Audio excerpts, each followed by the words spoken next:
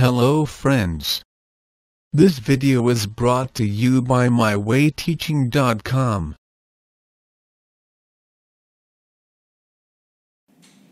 Step deviation method. It is a continuation from assumed mean method.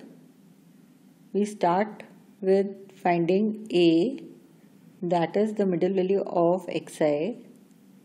Then we find the deviation xi minus a, after which our method changes.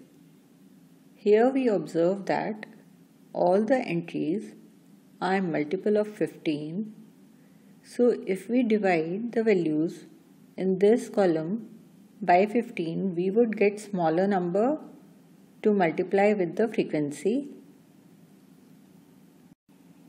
Also, we could understand that 15 was the class size. Let us denote class size by h. Then our class size is 25 minus 10, that is 15, and it is same for all the class intervals.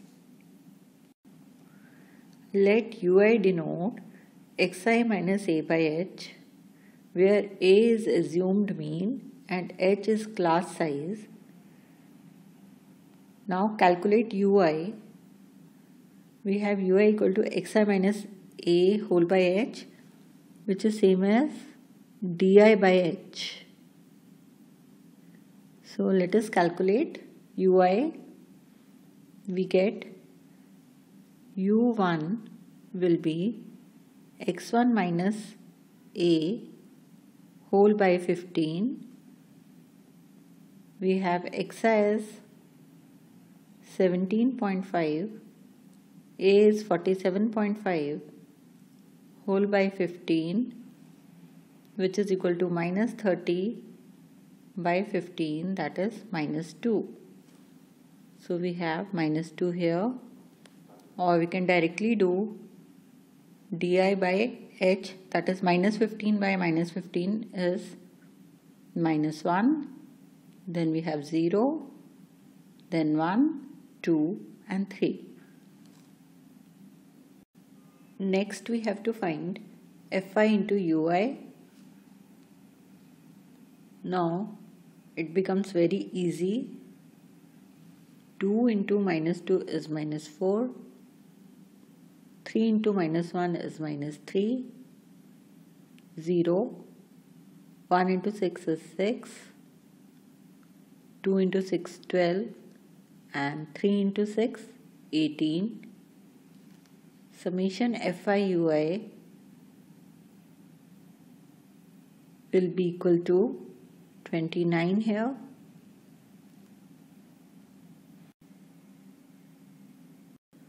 Next step is to find u bar, which will be given by u bar equal to summation fi into ui whole by summation fi.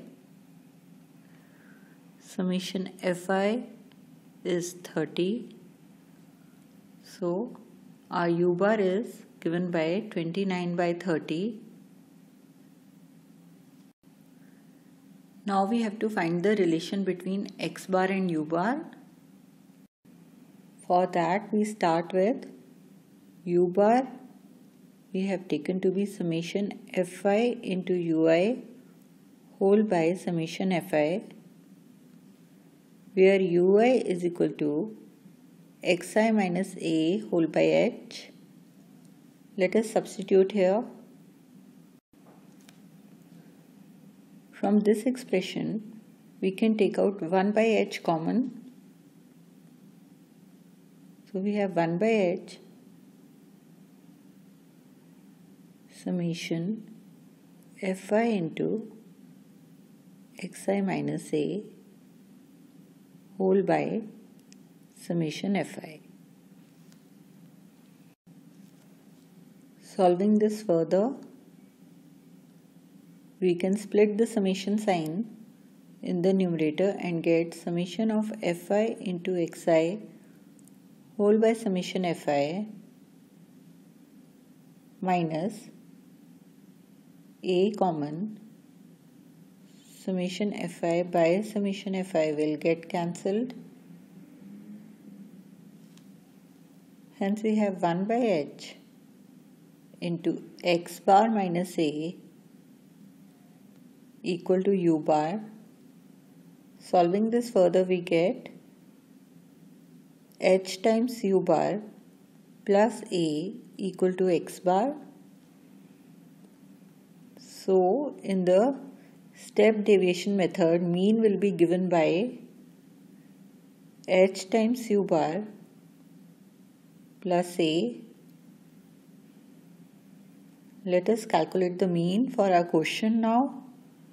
X bar is equal to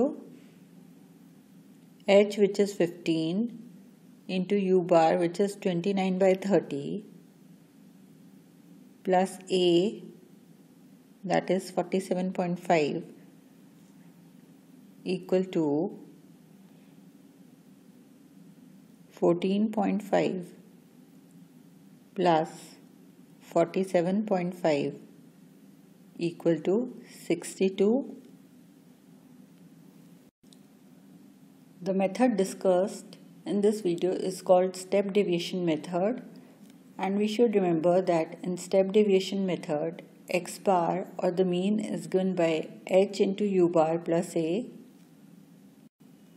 But there is a limitation to this deviation method, as it is applicable only if all the di's have a common factor. Also, we observe that the mean obtained by all the three methods is same, and the assumed mean method and step deviation method are just simplified forms of direct method.